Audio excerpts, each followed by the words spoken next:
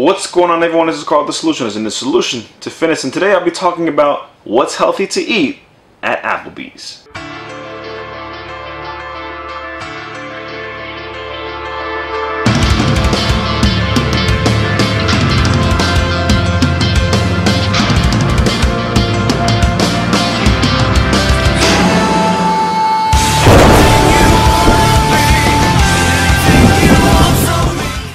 Now I'm gonna create a playlist soon with these kind of videos, but I've done a what's healthy to eat type video for McDonald's, and I've done it for Wendy's.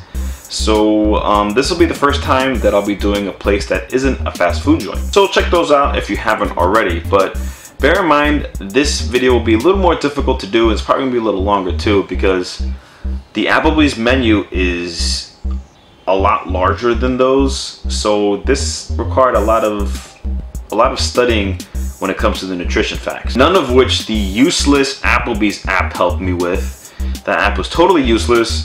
The only thing it's good for is finding locations, which I can just do myself on Google. Applebee's, I don't care about the stupid calories, I want the specifics. Luckily, the Applebee's website was a little bit more specific when it comes to the nutrition label of these meals.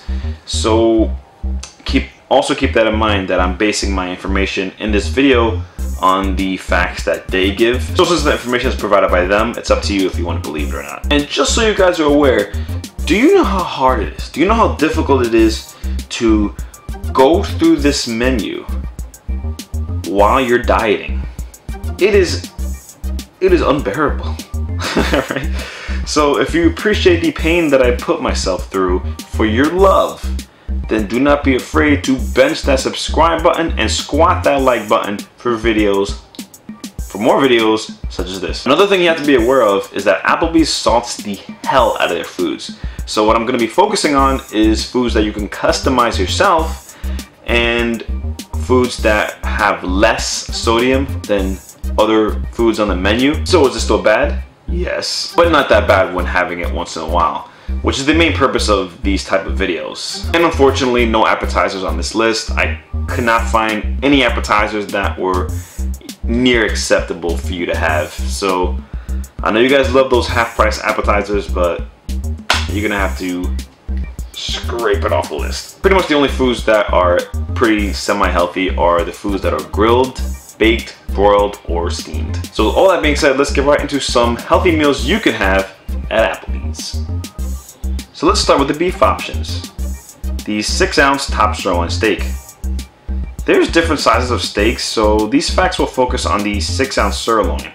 So you have here only 9 grams of fat and 2 grams of carbs with 34 grams of protein, which is one of the highest on this list. You may notice the amount of sodium it contains, which is around 1,450 milligrams. This is actually only 850 milligrams from your daily recommended intake in one meal. Well, it's time to customize. You have the option to have this steak without any seasoning, as most other items on this list. This should cut your sodium intake tremendously, though no matter how much I looked into it, I cannot find anything close to what the facts would look like if we took it out. Applebee's is not very descriptive, I guess you can say, with their nutrition facts, but we can assume that the sodium will be significantly lower. Anyways, you get 2 sides. The only healthy sides I can find is a baked potato, of course with no butter or sour cream, steamed broccoli, green beans, fire-grilled vegetables, all with no butter or salt, and garlic mashed potatoes. These are the only sides you're allowed to have. Next, we have the pepper-crusted sirloin with whole grains. Once again, I'm going to mention to tell the server to hold off on the salt. Actually, going forward here, can we establish that unless stated otherwise, with every option I'm going to mention here, just assume that you'll be excluding the salt, or else I'm just going to keep saying no salt here, no salt there. Got it? Good. Okay, so back to the pepper crusted sirloin. So with this one, you're not only getting a good amount of protein, iron, and low fat, you're getting it with spinach, roasted portobellos, and grape tomatoes, which will give it a good antioxidant boost. Also, inform the server you'd like to have the broth served on the side, so you can choose how much you want to use. Another fairly decent steak on the menu is the Bourbon Street Steak. You get a really good amount of protein.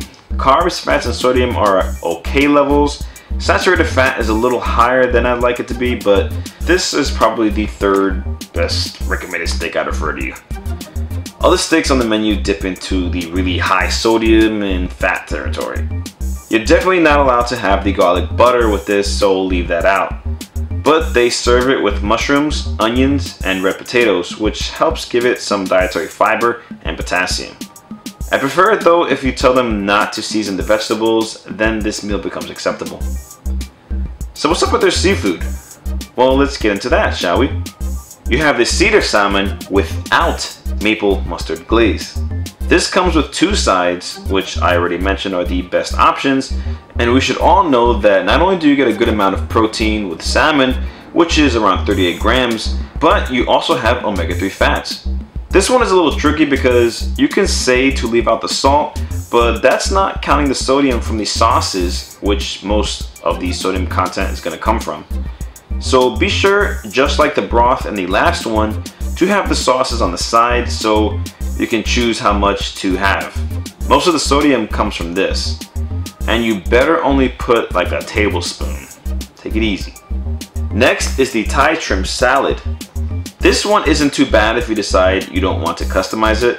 So you get 12 grams of protein, 9 grams of fat, 16 grams of carbs, and 810 milligrams of sodium, which is a lot lower than a lot of other options on the Applebee's menu that can actually fill you up. But if you decide you do want to customize and lower the sodium, you have the chili lime and fresh cilantro there to give it flavor. It also has almonds, which is also a major plus. Also, just in case it's not included, make sure you're having it with edamames to help boost that protein. You'll have to drop the wonton strips though, as well as the peanut sauce, or just have it on the side. So let's get into the chicken options, and never fear, there's a lot of those. First, we have the normal grilled chicken breast. You get an awesome amount of protein with 38 grams, only 4 grams of fat, and 2 grams of carbs, and you get 2 sides. Pretty simple meal. Then we have the fire roasted chicken salad wrap. Some fairly decent facts that you don't have to alter too much. There's 18 grams of protein, 30 grams of carbs, and 23 grams of fat. 890 milligrams is decent by Applebee's standards, but it's wrapped with veggies and lime juice, and go light on the sriracha sauce. Sriracha sauce isn't too bad, but you don't want to overdo it. Then you have the half grilled chicken Caesar salad. There's actually 2 ways I recommend ordering this. You can get like half, like I just stated, the half grilled chicken Caesar salad. So 450 milligrams of sodium, 10 grams of fat. Unfortunately, protein is also cut at around 11 grams. Or option 2, have it whole but cut out the dressing. This will lower the fat and sodium while also keeping the protein up. There's also secret option number 3, to have half and without dressing. But I don't know if y'all are ready for that commitment yet, but that will probably be the healthiest thing you can get at Applebee's. You can also get the Oriental grilled chicken salad. Do not get this confused with the Oriental chicken salad. That's fried chicken. This is the Oriental grilled chicken salad. Their facts do differ a lot. That one literally has almost 100 grams of fat. This full size has far less sodium in it, and even though it has less fat than a full size of the grilled chicken Caesar salad, it still has a lot and it's got less protein. But overall, it's still a bit healthier, and they throw toasted almonds in this one as well. You could opt to have the dressing on the side. What I find puzzling is that Applebee's didn't post the potassium count, which I think this has a really good amount of. It has a little over 1,100 milligrams. So let's see some add-ons that are fairly healthy. The grilled shrimp skewer has 8 grams of protein and only 10 grams of fat and 1 gram of carbs. It contains around 490 milligrams of sodium, which isn't too bad either. A house salad with bacon also isn't that bad. That gives you 10 grams of protein, 12 grams of fat, and only 11 grams of carbs with 340 milligrams of sodium. These facts are of course with no dressing. A regular house salad is even lower in calories. The kids have some pretty good sides themselves. I'd recommend the apple dippers with yogurt or the vanilla yogurt with strawberries. If you got your kids eating like that at that early an age, you know, like not giving them the fries and the chicken strips, You the real awesome parent here. Drinks, obviously I'm not going to recommend any of the overly sugary drinks, but they do offer some fairly decent ones besides water. I recommend the brewed iced tea, hot tea, and unsweetened iced tea, and with maybe one sugar packet. The secondary drinks I'd recommend that aren't too sugary if you really gotta have that flavored drink is the flavored iced teas. Those drinks are usually between 8 and 10 grams of sugar, but the same cannot be said for the flavored lemonades. Steer clear from those. Massive amount of sugar and carbs. Half and half iced tea and lemonade isn't too bad. That usually reaches around 11 grams of carbs and sugar. They also have something called Sobe Life Water. What's a Sobe? Sobe or Sobe Life Water? I don't know. You get it. Just look at it. S-O-B-E. And I'm too lazy to go check the pronunciation. But this is pomegranate flavor, and that's also a pretty good option. Alright guys, that was my healthiest options that you can get at Applebee's. I hope you enjoyed it. So if you found this information helpful, if you felt that you're going to try some of these menu items out, or if you've tried them already, or want to add something else to the menu, just leave it in the comment section. And yeah, like I said at the beginning of the video, don't forget to bench that subscribe button if you appreciated this information. It wasn't easy to do this. And squat that like button. Share the video around if you like, and spread the word out on the channel. It helps this channel out a lot, trust me. Once again, this is Carl the Solution, saying if you got a problem, I'll help you solve it. Your wishes are done and your best is yet to come.